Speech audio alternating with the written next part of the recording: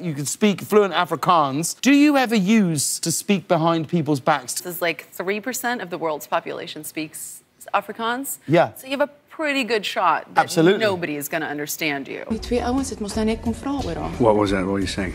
So I took a flight to New York. It wasn't like we were in Africa No. or anywhere close. And this guy was very rude. And my mom and I just like ripping into him, thinking that he couldn't understand a word. And he just turned around and just looked at us. And he was like, "Ja, ek kan alles hoor wat julle sê, hoor."